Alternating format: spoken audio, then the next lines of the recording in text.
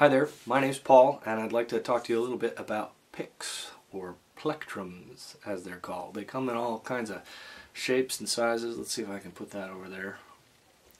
This is a pick that I actually altered a little bit and made a rounded edge.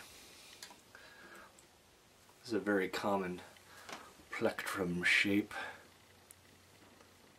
They come in medium or heavy or thin. They should cost around 25 cents.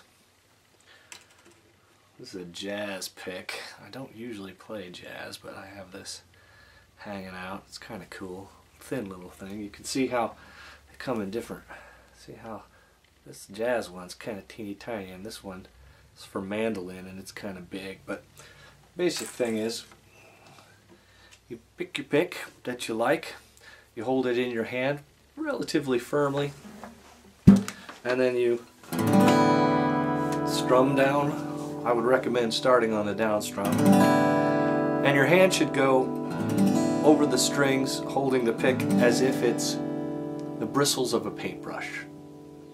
Not rigid, so you get that kind of ugly sound, and not so limp that the pick falls out of your hand a lot.